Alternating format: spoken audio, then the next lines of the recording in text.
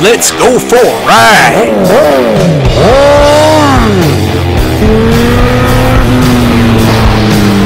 You are watching CycleCruza's all-in-one motorcycle channel. Subscribe today! And you have the audacity to put my ass on the auction block like a $2 hoe. God damn it, don't you ever!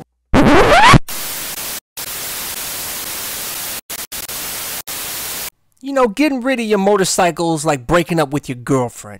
Yeah, it's tough at first, it's sad, but then you gotta look forward to the next girl that you meet, that you're gonna have a good time with, new adventures, intimacy. Oh yeah, the intimacy.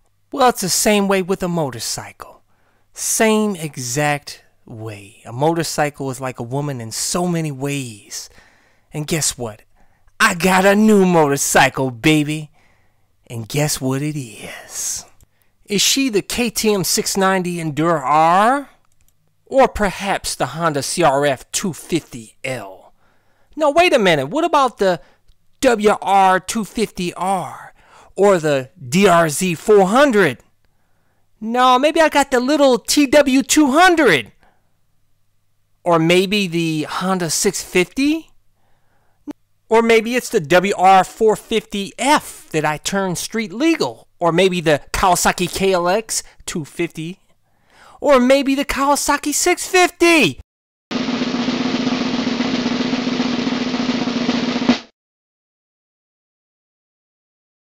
A new leftover 2014 Yamaha WR250R, baby. So now you can't say CycleCruza's a Honda fanboy anymore, because he's got a Yamaha. He's part of the Yamaha family now. WR250R. Sounds much better than CRF 250L. I don't know. Just doesn't have a ring to it like WR250R. Yeah, baby. Okay, on a serious tip, I'm going to tell you why I chose this bike over all the other bikes. But first off, let's cut on the dash and show you how many miles are on the clock. Show you it's a new bike. It's got 3 miles on the clock. And this was a leftover 2014 model, new model that was on the showroom floor. And I only paid $6,500 cash. As you guys know, CycleCruza does not finance cars, motorcycles, or anything else. He owns all this shit. And if he can't pay cash, he can't afford it. But thank God everybody doesn't do that, because banks will go out of business and this economy would be a shithole. So I'm grateful for you debt slaves that do finance. But anyways, let me sit on the bike here and show you how I actually flat foot this bike. You know, compared to the KTM 690 Enduro R, which I almost flat foot that bike, but this bike is actually not even as tall as the KTM 690. I know a lot of you guys were bitching about how tall this bike is. This bike isn't all that tall, man. At least for me, I'm 6 foot. You know, some of you guys are like over 6 foot complaining about how tall this bike is. This bike isn't all that tall, man.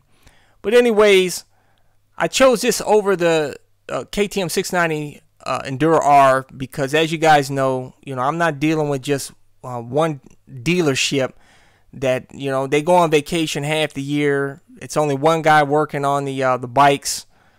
Like I said, it was going to take a week or more just to get a new bike prepped. I'm trying to get out of here in my Bugout vehicle before the summer's over. I'm not trying to be waiting for a motorcycle. And also, man, I'm new to dirt. I don't need a freaking fast bike on dirt. And by the way, this bike is definitely going to be for the trails, back roads. It's not going to be on the street all that much, which I'll do some test rides and review videos and shit out on the roads. But my street bike is the CBR 1000 RR. Even that KTM 690 is not going to feel as fast as my CBR 1000 RR, even though that KTM 690 is a badass bike and fast. But I didn't want a street bike. As you guys know, I want a bug-out bike to go with my van and take some trips in the woods and shit. And this bike will do it. But I tell you guys, I took this bike out on the streets. Yes, it is slow as shit. It's slow as a turd floating in water. But you can do wheelies on this bike And when you take it on the off-road, it's more than adequate out on the trails, at least at my skill level. When I took it out in that back field you see there, riding up around the hills and shit like that, thank God that I got a 250, man, because I tell you, I don't need anything faster. I got some learning to do out there on the dirt. And I want to be able to beat up on the bike and not have to worry about taking it to a dealership and waiting a month to get it back. You know what I'm saying? And also, a lot of the work I can do on this bike, I can get parts cheap for this bike. Tons of dealer support for Japanese bikes. But anyways, the reason why I chose this bike over the CRF 250L is because actually I felt the reliability isn't all that great with the Honda CRF 250L. It's not bad, don't get me wrong, but some people have complained about engine problems. They did a recall recently on some wire connections or something like that. They're working out the bugs on that bike. I mean, it's a fairly new bike. It came out, what, in 2013? So it's only been out a couple of years, and so they're working the bugs out, you know. As where this WR250R has been out since, like, what, 2008. So they've worked all the bugs out on this bike. And also, this bike has supposedly better suspension. It has adjustable suspension compared to the CRF 250L, which, you know, you can adjust the suspension on that bike. This bike has higher top-end power. You can rev. This bike is a bike that you rev the shit out of. You rev the piss out of. And I love that. That's what I love about little bikes, because you can rev the shit out of it and you're not in the felony zone like my CBR 1000 RR. And you can bust wheelies on this bike. You can beat it up, drop it, pick it back up, get on the bike. That's what's awesome about dirt bikes and dual sports. And what's great about Japanese bikes is they're very reliable. Ton of dealer support. A lot of aftermarket parts available for this bike. And OEM parts. So, you know, it was just a wise choice to go with the 250. You know, I'm not ready at the skill level I'm at on the dirt. I'm not ready for a faster bike. You know, as far as a WR 450R, I had thought about, you know, getting that bike and turning it into a street bike. But, you know, some people were saying it really doesn't make that great of a dual sport. You know, it's really strictly out, you know, for the dirt. And some people argue on that, but really I'm not ready for a 450, man. 450 is too much for me out on the dirt. You know, like I said, I'm new. And like I said, you know, I'm working my way up. You know, I got to earn my way up. You know what I'm saying? So in the future, I may get a 450 or a 690. But right now, I'm going to work it out on a 250. And guess what? It fits in my Bugout van real nice. And I'm getting ready to show you right now.